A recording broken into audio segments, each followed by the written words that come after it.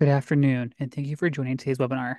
My name is Matthew Jane, and I'm the Learning and Engagement Manager for the State Historical Society of Iowa. The Iowa History 101 webinars, presented on the second and fourth Thursdays of each month, explore Iowa's history from pre-statehood to current day. You can learn more about this series and all of our programs on our website at history.iowa.gov. Please remember to sign up for each webinar you'd like to attend, and don't worry if you can't watch live. All presentations will be recorded. Now, a few housekeeping points before I introduce our speaker for today. Everyone came into this webinar on mute with cameras off. Closed captions are available by clicking the closed caption button on your screen. The webinar is being recorded and will be placed on the Iowa Culture page of YouTube in just a few days.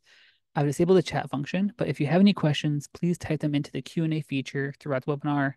My colleague Rachel Hansen is watching that feature and will prepare a list of questions for this presenter at the end of the presentation. But please note we may not get to all the questions before we end today. And now I'm pleased to introduce our presenter. Eric Zimmer is a historian from the Black Hills of South Dakota. He holds a PhD from the University of Iowa and is currently pursuing a certificate in nonprofit leadership through the Harvard Kennedy School's Executive Education Program. Zimmer serves as the Director of Philanthropy at the Black Hills Area Community Foundation. There, he works with a wonderfully talented team to drive strategic philanthropy across his home region and help make the Black Hills thrive forever. From 2022 to 23, Zimmer was the A.B. Hammond Assistant Professor of Western United States History at the University of Montana.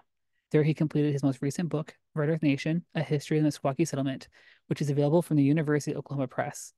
That project explores a remarkable history of the Meskwaki Nation, a Native American tribe in Iowa that bought back some of its homeland in 1857. Meskwaki's story offers context and insight for anyone interested in the modern movement to reclaim indigenous lands in the U.S. and elsewhere. Prior to his time in Montana, Zimmer spent 6 years as a senior historian at the consulting firm Vantage Point Historical Services, Inc., where he worked on a variety of narrative, digital, oral, and exhibit-based history projects for clients across the United States. From 2015 to 2023, he was a volunteer historian for the Rapid City Indian Boarding School Lands Project, an Indigenous-led community research initiative in his hometown of Rapid City, South Dakota. Zimmer's scholarship and the collaborative projects with which he is affiliated have received high honors from the Western History Association, the Midwestern History Association, the National Council on Public History, and the American Society for Environmental History, the American Association for State and Local History, and more. He has served as a primary grant author or co-pi on several projects, securing more than $2.4 million in funding supported from the Andrew W. Mellon Foundation, the Windrose Fund, Monument Lab, the American Philosophical Society, the American Historical Association, the State Historical Society of Iowa, and the Center of Global and Regional Environmental Research at the University of Iowa, and more. He's been quoted in Smithsonian Magazine and other publications. His work has appeared in the Washington Post, the Indian Country Today Media Network, as well as other several scholarly journals. And now I'm happy to turn over to Eric to begin the webinar. Wonderful. Well, thank you, Matthew, for the kind introduction, and to you and everybody at the State Historical Society for putting on the webinar here today. I'll just say, unless I get notification from some of the staff at the Historical Society that there's an audio or technological problem, I'll just kind of keep cruising through here. And with that, I'll just kind of dive in, and I guess just by way of a little bit of background, and some of this was mentioned by Matthew just a moment ago. I was born and raised in the Black Hills of South Dakota, and I mention that because I think it's important for people to understand where historians and other scholars come from and how they come to the work that they do, especially if they are, as I am, a non-Indigenous person working with Native American communities. So for anybody, listening, I'm sure folks are at least broadly familiar with the Black Hills out here in Western South Dakota, but ours is a region that has a lot of wonderful, things about it. It's home and I love it very much, but it's also a place, like many parts of the United States, that has a very deep and fraught history between the Native and non-Native people here. And I believe that that is sort of a central tension to the community that I call home. And it's been a kind of driver for a lot of the different work that I've done in my life. And certainly one of the core reasons why I'm back here working at the Community Foundation and trying to work on some of those issues every day. just in case it's, kind of helpful, having grown up here and caring a lot about that, I sort of understood that if a person wanted to be a part of resolving those issues in a constructive way, a person needed to not only understand the history of this place, but understand the history of Indigenous issues generally. And that's what led me to pursue my graduate work. I did a master's and PhD at the University of Iowa in Iowa City. Go Hawks, wonderful experience. Um, and the goal for me was really to kind of think deeply about Native issues, Native land, and what kind of broad currents of federal and state policies have affected Native people, certainly throughout the American Midwest and the West, but more broadly.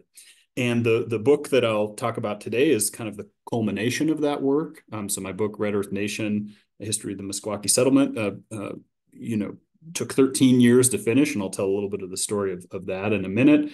But it's out, and I hope people are interested in reading it.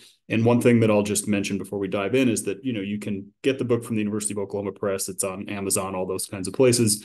If you're so inclined to purchase a copy, I just hope that people also know that when you write a scholarly kind of history book, there's not a huge amount of money or royalties or anything like that for the author, just because of the nature of what it is. But I just want everybody to know that to the extent that I am paid, anything for sales of the book, I donate those to the tribe, usually on the advice of people out in the community, and mostly to the Meskwaki Settlement School. So in other words, if you get a copy of the book, which I hope you do, please know that a portion of the proceeds from that go directly to supporting young Meskwaki people.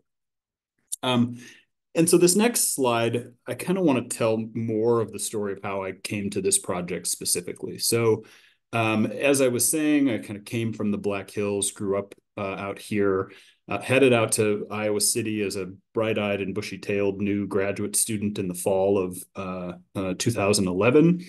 Had a conversation with my advisor, Professor Jackie Thompson Rand, who basically, heard me out about what my interests were and how I want to understand Native issues. And she helped me think about how I could do a project that was local to Iowa, because that's something that's also important to me. I'm very much a public historian, care a lot about communities and thinking about how history can support, local communities. And she said, if you did an Iowa project that focused on Native land issues here, it might give you a different perspective on the way you think about the Black Hills, right? So in other words, I could have done a master's and dissertation on the Black Hills, but I felt like doing something outside of that area could give me broader insights or kind of a comparative point to think about as I embarked on this work. And so it's also worth sharing that I knew very little about the Meskwaki Nation. When I started this project, I knew very little about history generally, but Indigenous history certainly east of the Missouri River.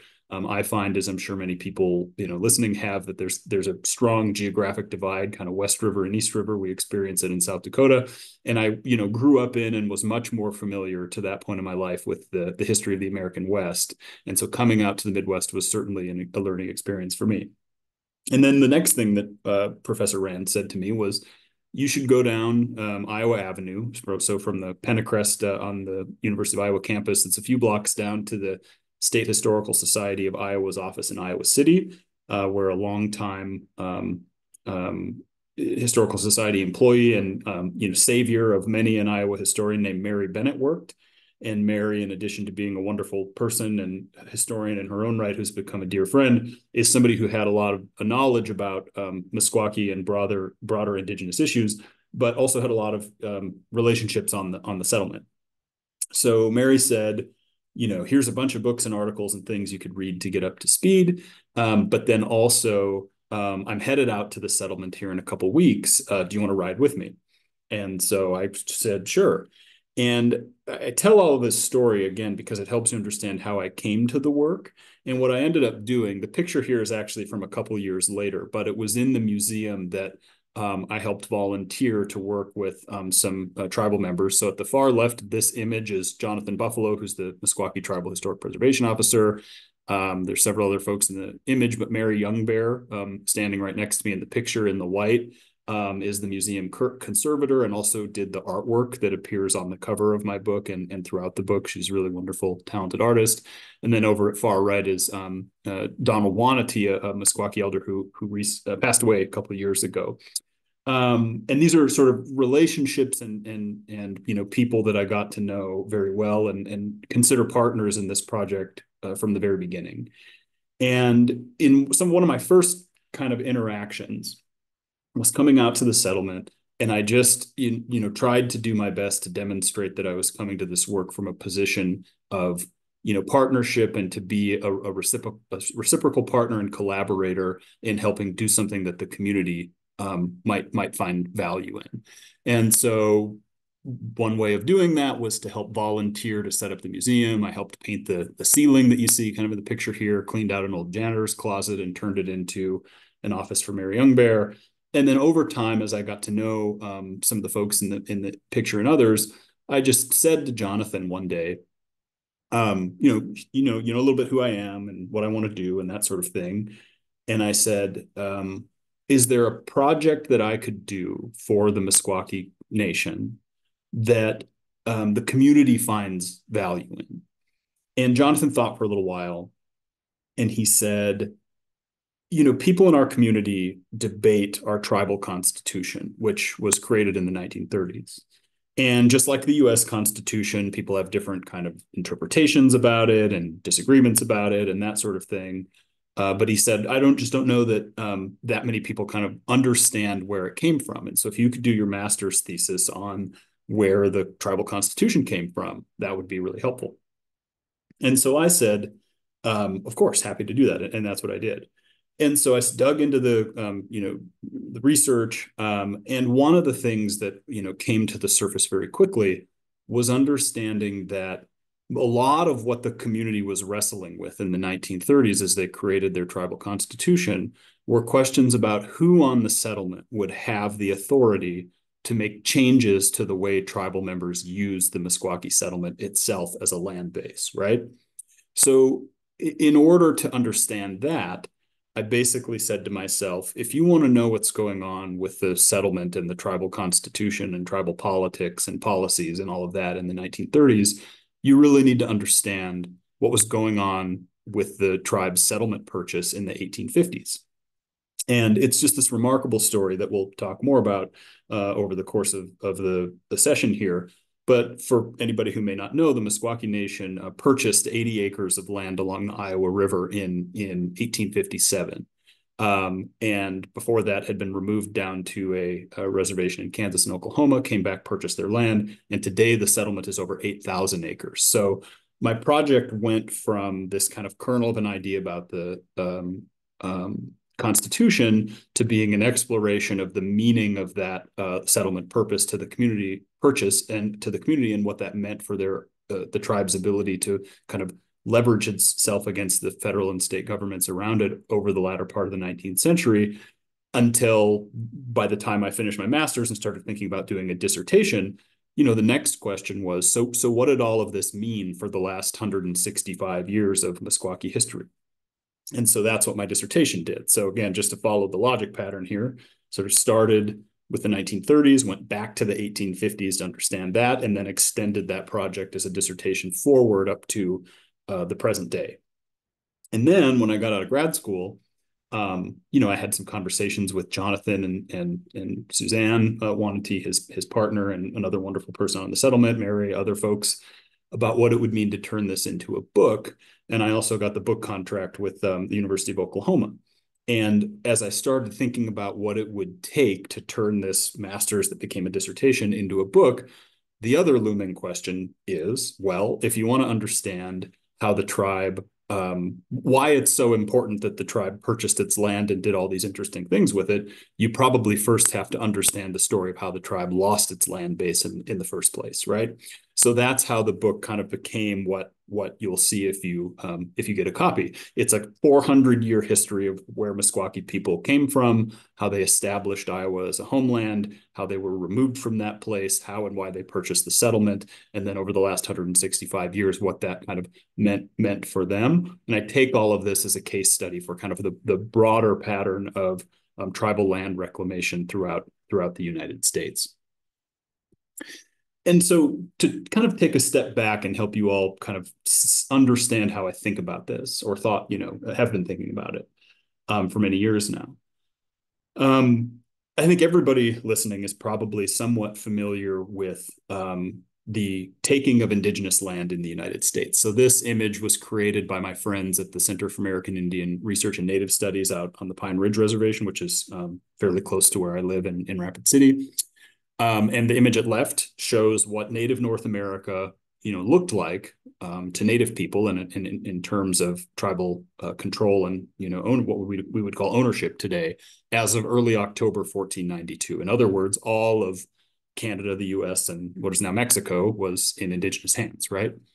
Fast forward a couple hundred years, and by 2014, all that is left of tribal land holdings are shown on that sort of image on the right. So it's this kind of small spattering that looks like a bunch of little islands surrounded by, non-indigenous land, right?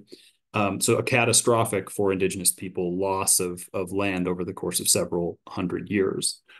But one of the things that I think surprises people to learn today is that for the last 50 or 60 years, and perhaps even a little more, Indian country, which is a legal term that refers to land owned by and managed by Native nations, is actually growing and has been since the 1940s or early 1950s. So as of 1947, there were something like 46 million acres of tribal land in the continental United States, and today there are over 56 million acres of tribal land in the continental United States. There's actually like 114 million acres of tribal land if you include Alaska, but the federal government and the tribes think about land in Alaska a little bit differently, so it's not kind of an apples to apples comparison. But with that kind of understanding of the growth of tribal land over the last half centuries or so, I wanted to kind of dig in and really understand what that meant. And I always, when I get to this point of talking about this work, I want to slow down and make it clear to everyone who's listening that I'm not suggesting that we don't continue to study the taking of indigenous land. The dispossession of native land is something that in many ways is well known and has been well studied and documented, and people kind of understand it viscerally. But on the other hand, it's one of those topics that the deeper you go and the more you study it, the more you learn about the dynamics that were at play and how much it shaped and continues to shape a lot of aspects of American life and government today. So just from left to right here, in this slide, a couple of years ago, wonderful historian Claudio Sant, his book Unworthy Republic was a finalist for the National Book Award. It's about the taking of indigenous land in the American Southeast.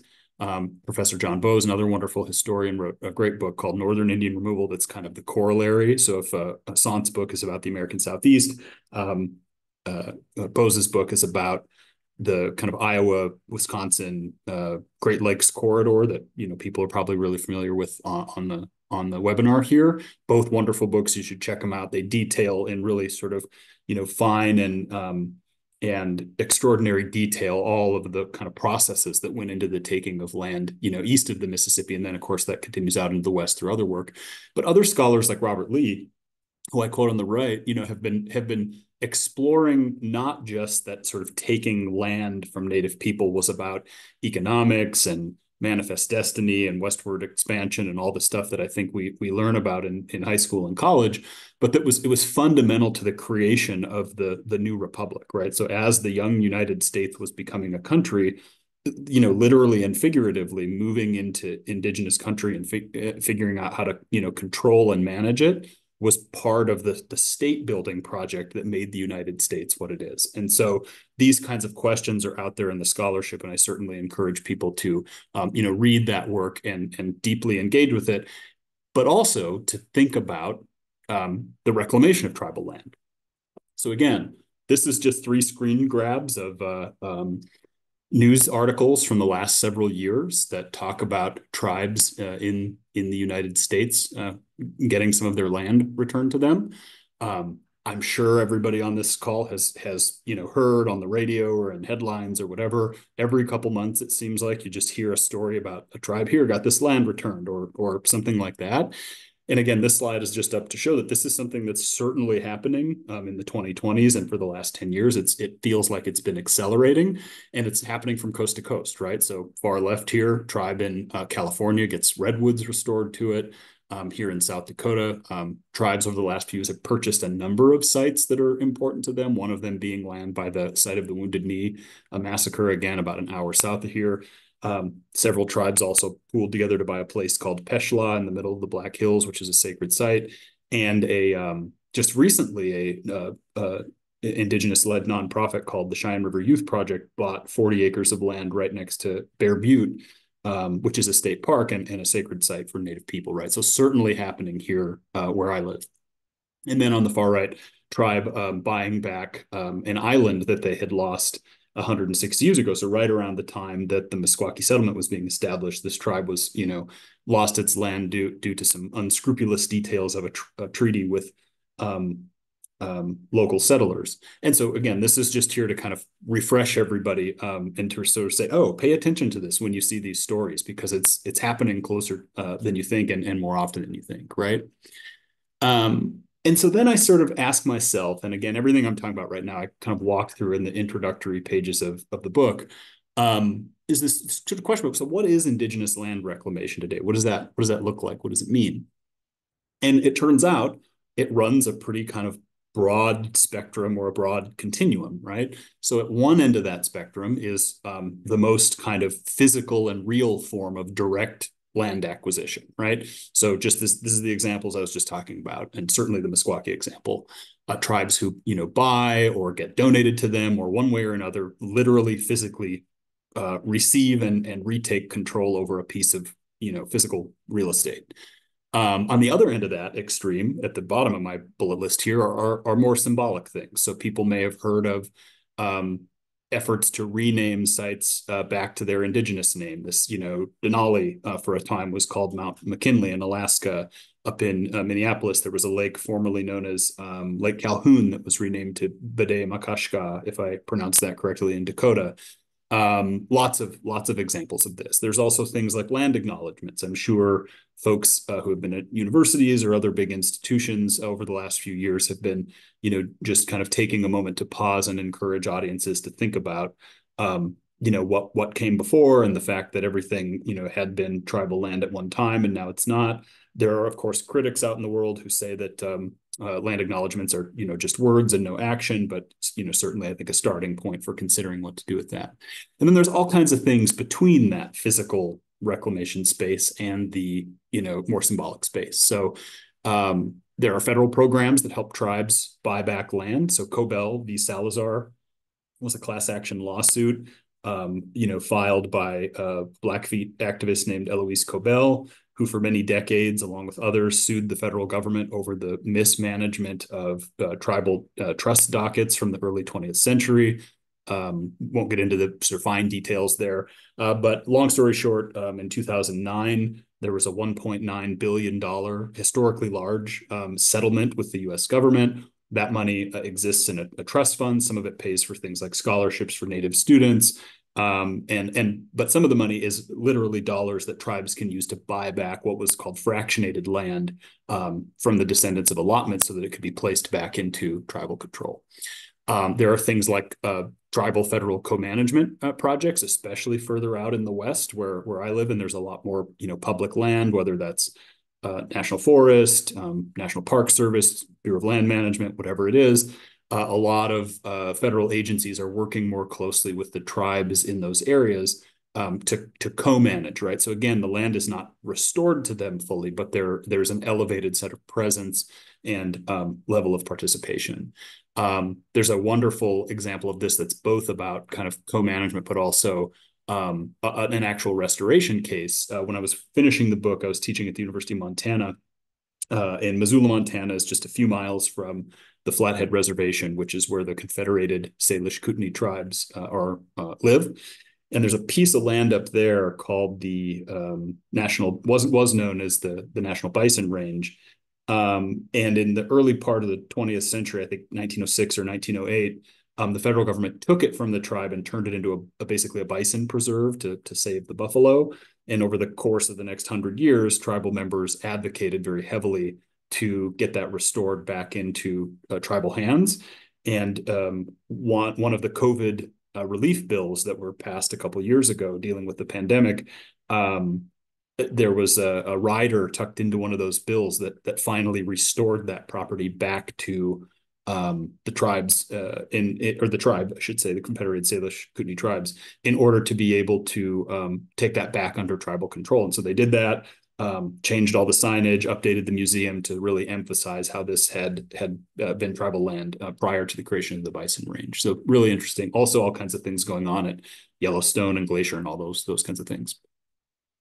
There's also court cases. So in many cases, tribal land has as much to do with jurisdiction as it does land reclamation. So, jurisdiction is not the same thing as reclaiming real estate, but it is important kind of to the conversation. So a couple of years ago, the Supreme Court found in McGirt versus Oklahoma, which is actually a murder case that had to do with where the victim's body was found on what side of the line. And in that case, the Supreme Court found that half of the state of Oklahoma, for jurisdictional purposes, is actually treaty land. So it opened up a whole new set of questions. A couple of years later, the Supreme Court stepped back in Oklahoma versus Castro Huerta, another case that had to do with a violent crime. And actually, the Supreme Court kind of rolled back some of its findings in McGirt. But this is just up here to point out that this is an ongoing dynamic tension around how these things end up playing out. And then I'm sure people have paid attention to various kinds of advocacy and activist movements that have been taking place over the last several years, whether it's around pipelines or sacred sites like national monuments and all of those kinds of issues. So again, this is what Indigenous land reclamation looks like today, and it's really just a question of thinking about the sort of broad meaning of that and all the different places that it plays out.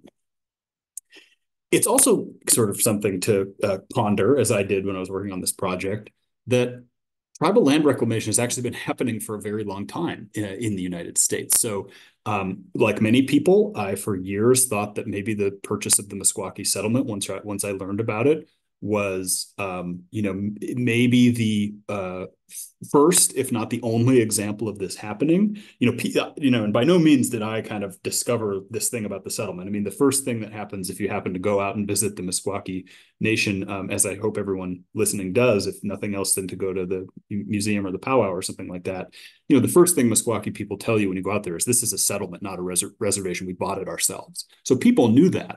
But I think one of the contributions of the work has been to kind of dig in and think about that as a broader trajectory. So the earliest case that I found in my research so far, and there could be others, were members of the Santa Ana Pueblo in what is now New Mexico in 1709, so before the United States existed, started buying back Spanish land grants from the Spanish crown had given land to Hispanos, as they're known, and tribal members started buying that back to reestablish that community.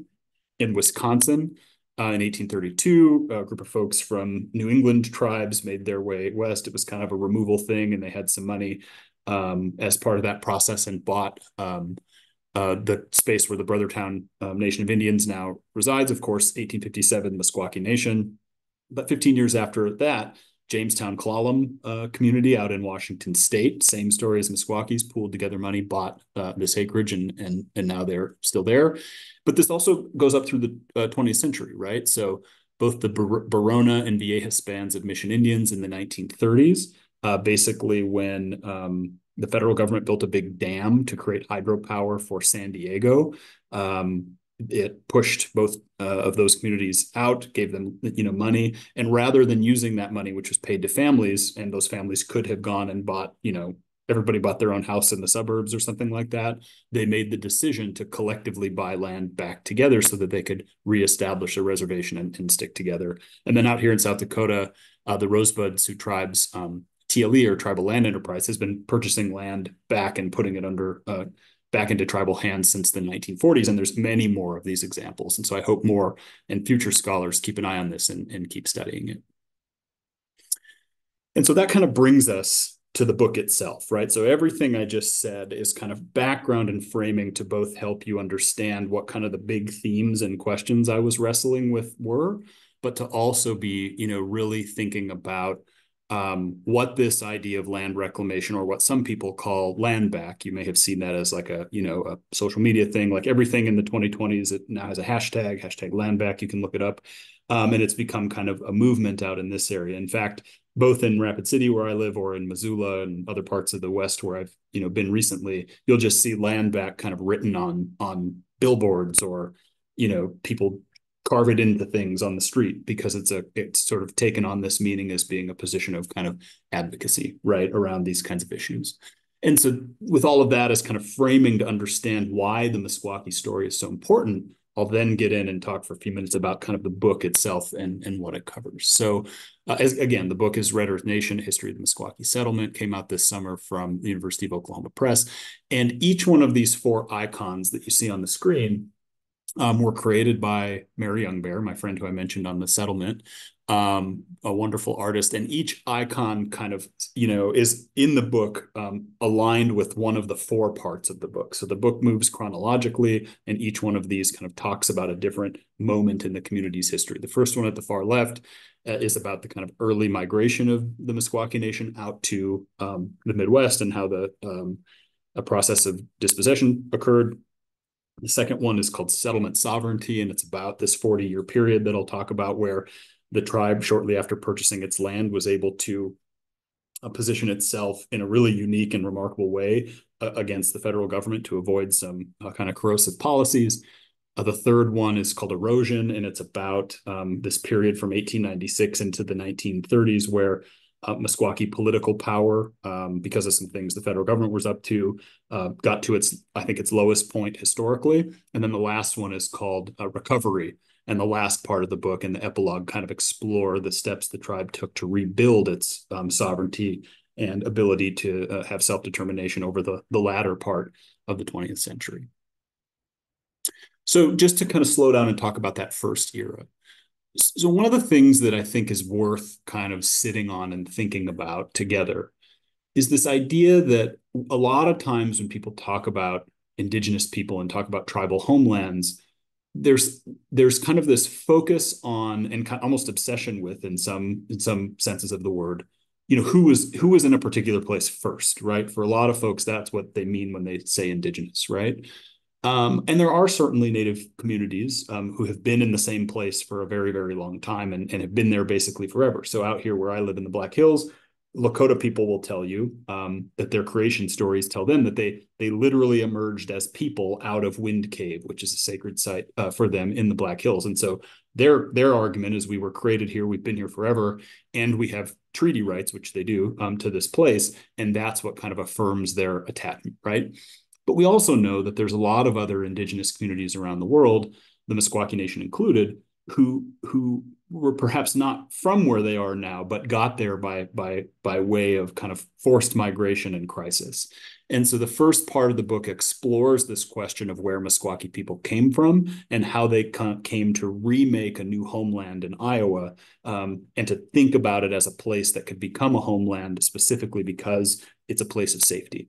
So if you look at this map, basically the darker gray is Meskwaki people, or people of the Red Earth is what the word Meskwaki translates to. And then the lighter gray is, Sauk or Sac people, whose name translates to people of the Yellow Earth. And so the Meskwaki Nation today is federally recognized as the Sac and Fox tribe of the Mississippi and Iowa. There are several federally recognized tribes with Sac and Fox in their name. All of them would trace their ancestry back to these two core groups that are on the map here. And basically what this is Sac, which is Sauk, and Fox, which was a translation thing. It was a French word for fox, which came to mean Meskwaki. So Sac and Fox is Sauk and Meskwaki, right? These two communities sort of make their way from the East Coast along the Great Lakes and out into the Midwest several hundred years ago. And the Meskwaki Nation was created, according to their own oral traditions, out on the red earth of what is now Quebec, Canada. And over the course of several hundred years, migrated westward. And one of the things that I try to do in the book is overlay Meskwaki kind of oral traditions and cultural understandings of their migration with the documentary evidence that comes from historians and documents and archaeologists and kind of the scientific Western way of understanding the past. And the really remarkable thing is the two align very well. So when you lay Meskwaki stories on top of the available evidence, you get the map in front of you, right? This pretty kind of, it's complicated and twisty and turvy, but nonetheless, you get this sort of trajectory of how the community's made it out here. So long story short, over the course of those several hundred years, Meskwaki and Sauk people make their way out along the Great Lakes down into Iowa. And one of the things that Jonathan Buffalo used to say to me was, Iowa for us is a place of safety. And I would think about that, like, what does that mean, right? And so I would kind of explore and think about the different ways that Iowa could be kind of this place of safety that would lead the community to want to go there in the first place, stay there, and then after they're forced out of the area legally, to come back and make it the homeland that it has become, right? And so that's on my mind throughout the kind of writing and thinking about this early period. And there's a couple ways of thinking about this. One is, what you see in front of you now is a kind of map of the dispossession of Sauk and Meskwaki land and what became, Illinois and Iowa and part of Missouri. So again, I'm sure people on this webinar are familiar with the history of things like the Black Hawk War. Basically, the map at left shows systematically how between 1804 and 1842, a series of treaties just chipped away at Meskwaki land holdings and South land holdings in Iowa and the surrounding area. And then the map at the right shows how Meskwaki people were kind of moving and the kind of migration within and around what became the state of Iowa itself in order to, hunt and survive and use resources and all of that sort of stuff during this moment of crisis. So one part of the story is about the lines on the map and how they moved and how Meskwaki people were kind of forced out of place, right? And again, one of the things that we know is that the treaty in 1842 said that all Sac and Meskwaki people had to be out of Iowa by the fall of 1845. And so legally, that treaty forced the tribes and removed them down to Kansas. One of the things we also know is that Meskwaki people never left. So some went down and stayed with relatives in that on the reservation along the Osage River. Other Meskwaki people stayed up in Iowa and basically evaded the federal government, which was chasing them down, trying to force them out of the state for a number of years, and successfully remained. And if you ask any Meskwaki people if they ever left, they would say, no, our people never left, right? And so then I started thinking about not only that story, but this idea of safety, right? And what does it mean for the settlement to be kind of a place of safety or an anchor point as a piece of land? And my friend Doug Keel, who's a professor at Northwestern University and an Oneida person himself, was kind enough to read the manuscript of my book. And he said, when I read this, Meskwaki history reads like Native American history in reverse. And I thought that was just such a wonderful encapsulation of what I was trying to say. Frankly, I think I wish I would have thought of it because Doug had the better phrase. He's quoted as such in the book. But when you look at the map on the right, I mean, literally, when we think about native land kind of collapsing and shrinking over the course of the 19th and 20th centuries, that little green rectangle in the middle of the map is the original 80-acre settlement purchase, and everything else around it is the land that the tribe, purchased, color-coded for time period to get it up to the 8,000 acres that it is today. So when you just literally think about it as a physical place, it's been growing and expanding outwards at a time when the rest of Native America is kind of shrinking inwards, geographically speaking. So it's a place of safety in that sense, right?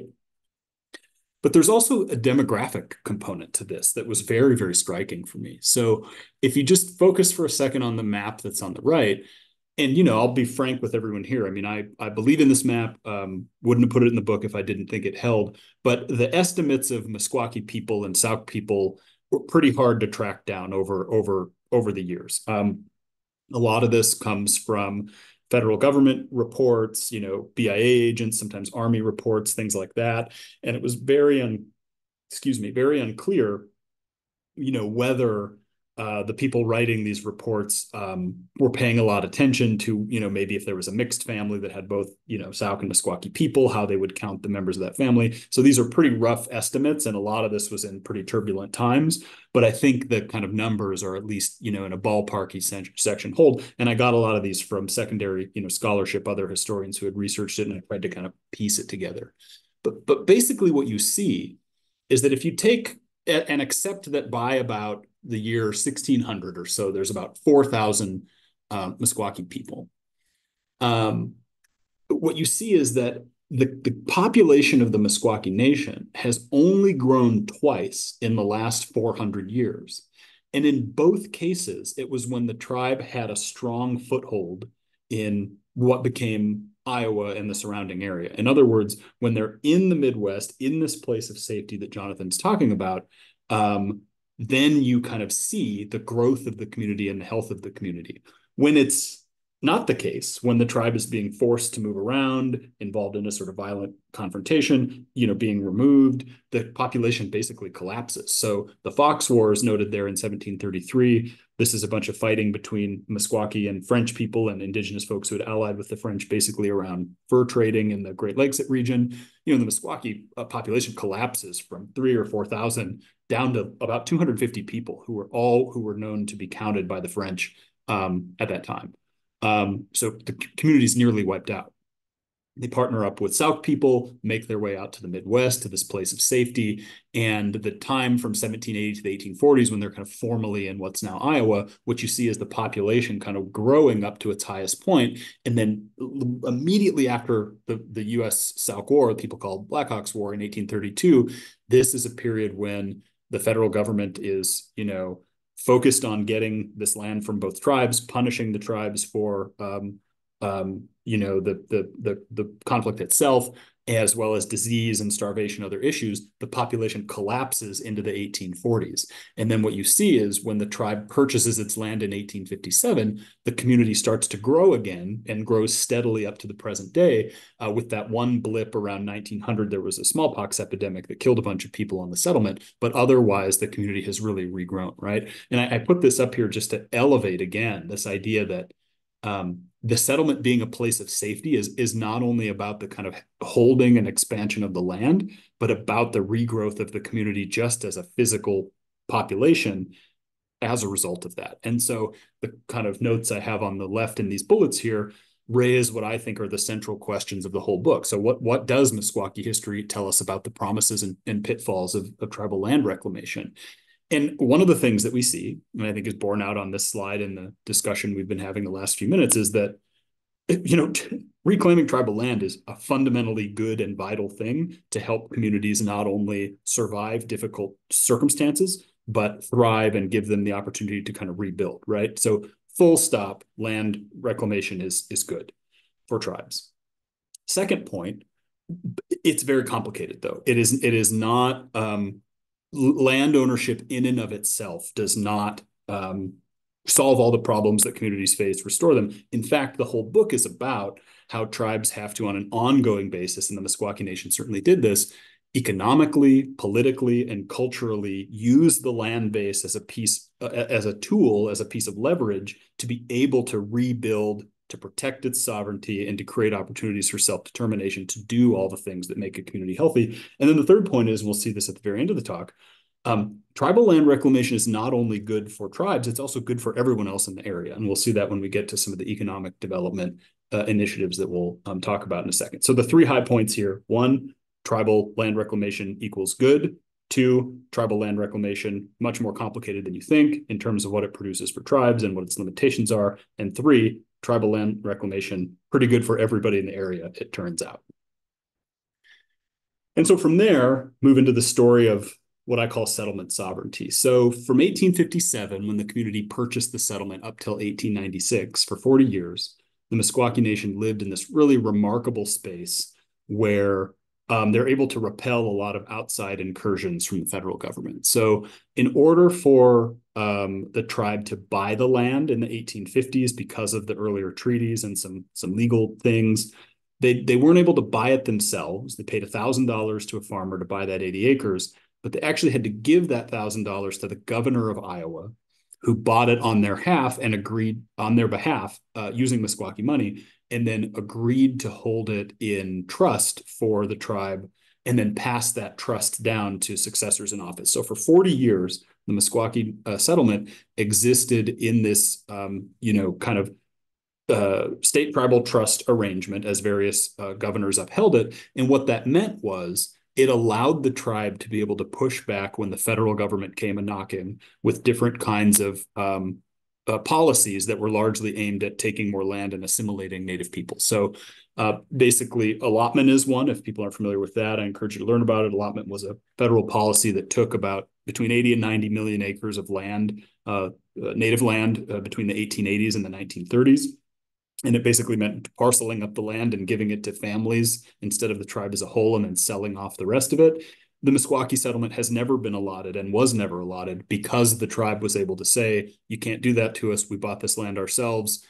We hold it in a state tribal trust. The other example refers to the boarding school that you see here. Another thing that people, I think, are probably familiar with today is the extent to which the federal government was encouraging assimilation, trying to send families to boarding schools. And I kind of raise this because, it's evidence of how the Meskwaki settlement story, was not uniformly successful in every case. The federal government did build a boarding school. It was able to compel attendance for a time and get Meskwaki people to send their families there.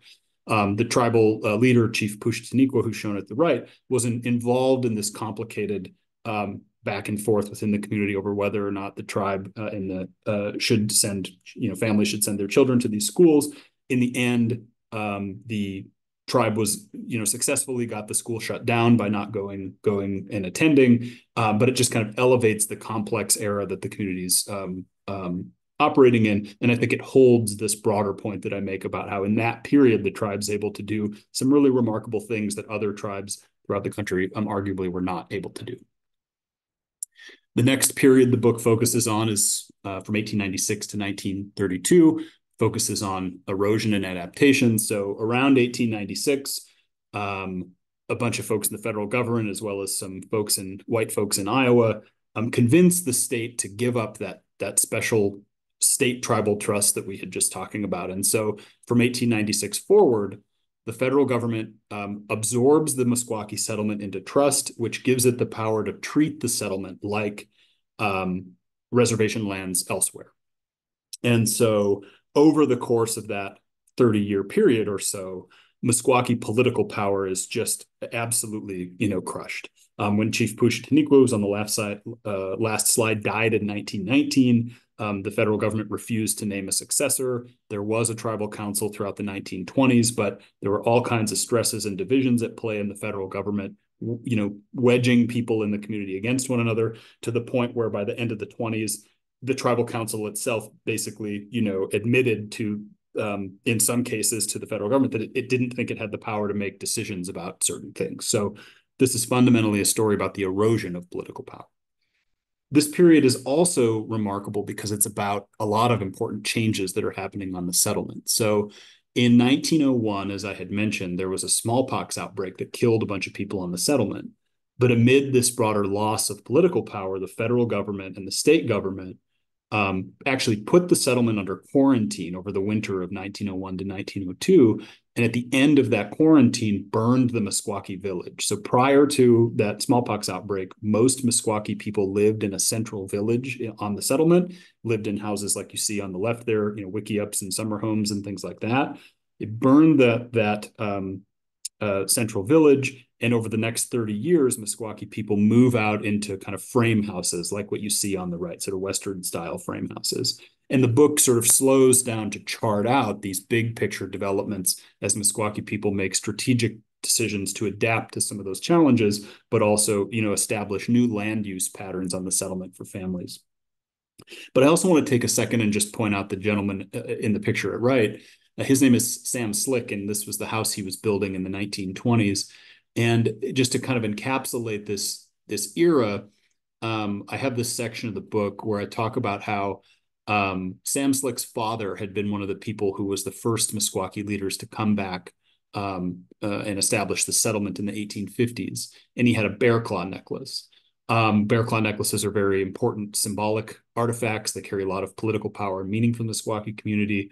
But, I think both because of the, challenges of the Great Depression and sort of material needs that Sam Slick and his family were facing, but also because this kind of broader collapse of political sovereignty that we see in this era, Sam Slick actually sold his bear claw necklace in 1932 to make ends meet. And so there's a section of the book where I kind of try to explore what that looked like and what that meant, both as a symbol of the loss of political power, but also the dire economic strains the community was facing at that time. The next period is about rebuilding, as I mentioned. So from 1933 until 1980, this is when the community establishes the tribal constitution, which was contentious in its own time, continues to be debated today. But one of the points I try to make in the book is, as a historian, it's not my job to say whether they should or shouldn't have gotten this constitution, but to say that the community did get the constitution in 1937 when it was ratified. And what did that mean?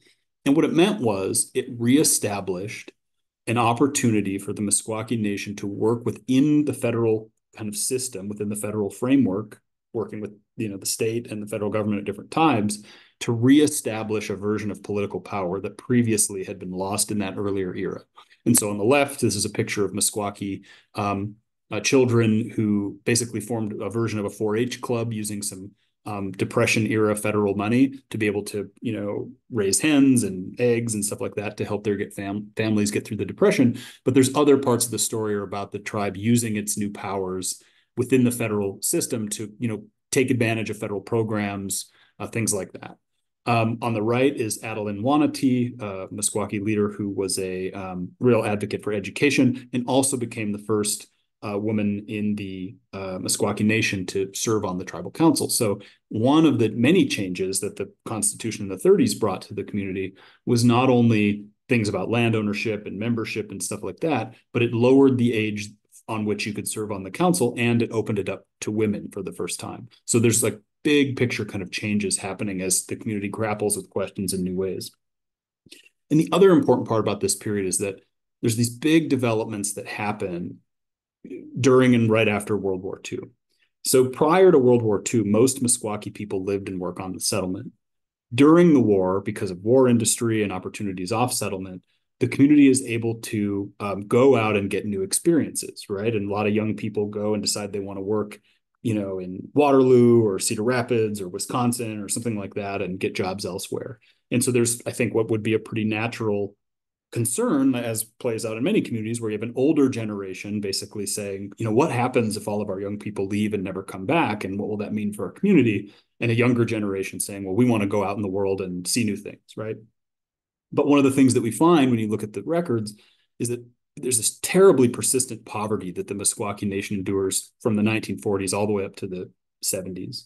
And the average unemployment rate in Iowa, for example, during that period was something like 3.5%, 4%, whatever.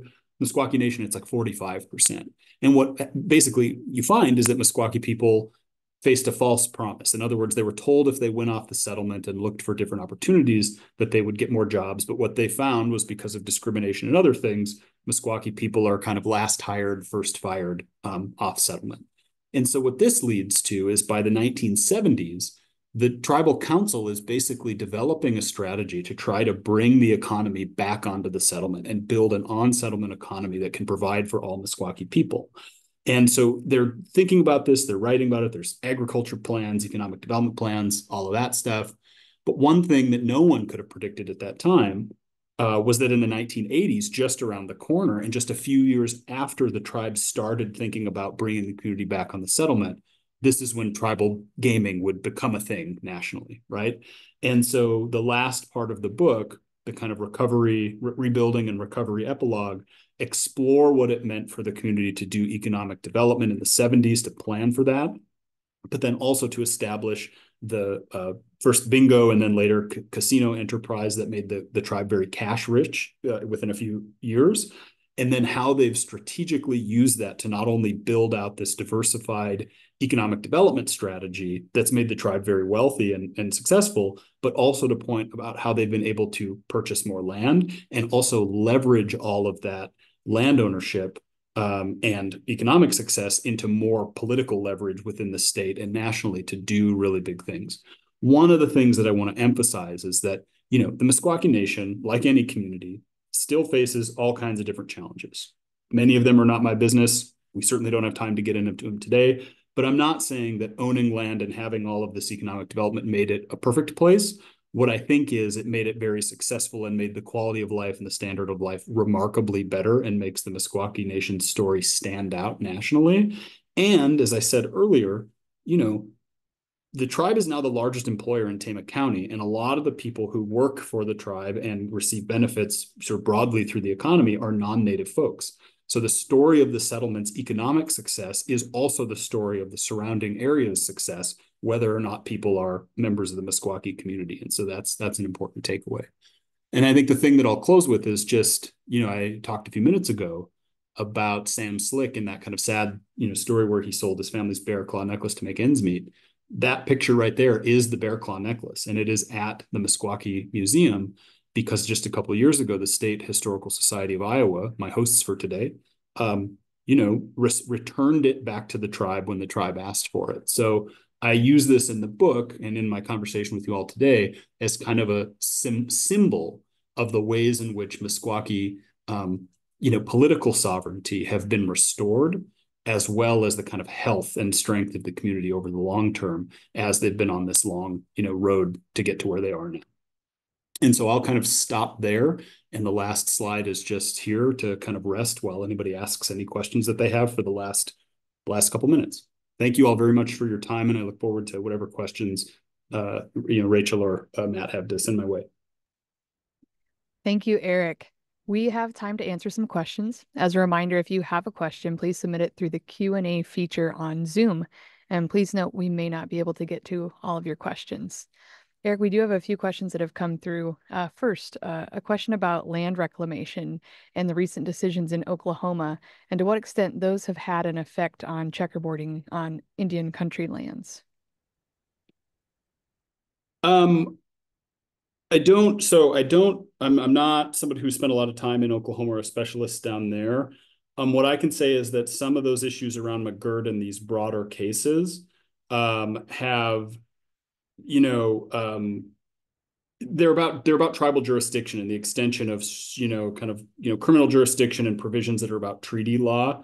They have very, very little, I think, to do with checkerboarding and land that was lost to allotment and that sort of thing. So to my knowledge, none of these findings or any of these Supreme Court cases in the last few years have, for example, restored any, land in those places. So maybe that's not a satisfying answer, but that's kind of what I know for now.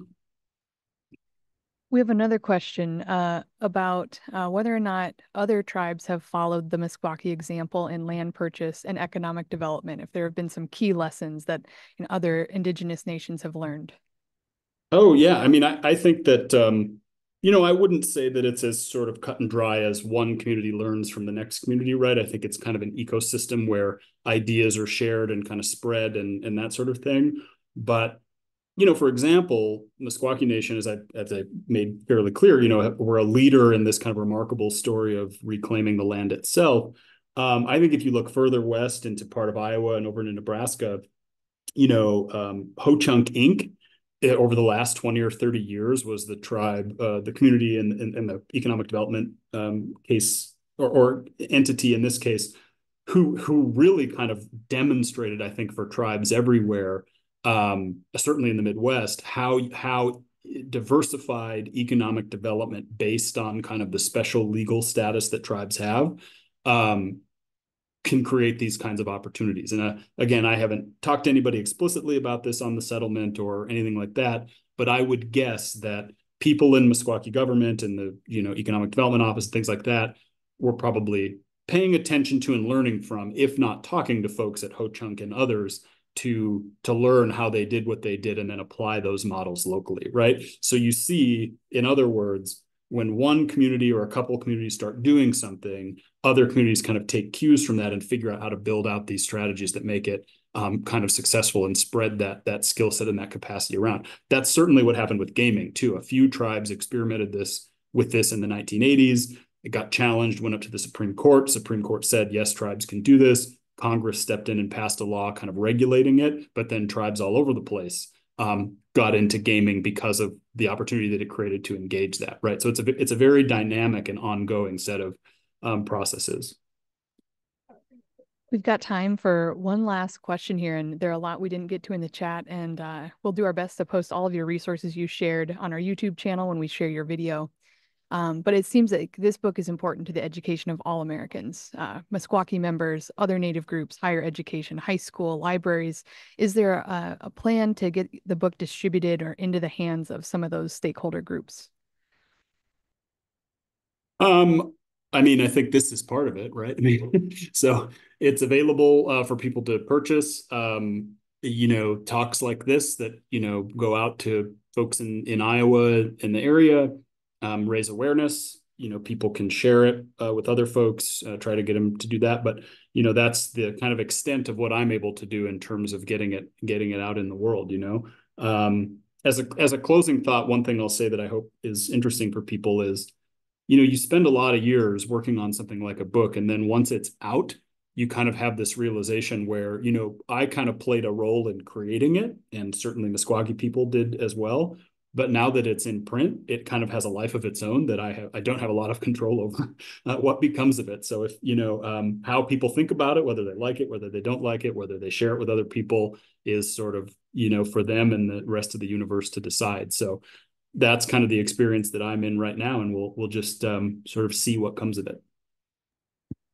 And with that, we're going to bring our webinar to a close. Thank you to everyone who joined us today, and we'd like to extend one last thank you to our presenter, Eric Zimmer. We hope everyone will sign up for the Iowa History 101 webinars that take place on the second and fourth Thursdays throughout the year. There are many great stories to tell in the upcoming months. For more information and to register for future webinars in this series or to watch recordings, check out our website at history.iowa.gov. Looking to learn more Iowa history? You can find and watch over 90 recorded webinars of past 101 programs on the Iowa Culture YouTube channel. We look forward to virtually seeing you for the next Iowa History 101 webinar on November 14th. The topic will be On the Court, the History of Iowa High School Girls Basketball. Thank you all again for joining us today, and have a great afternoon.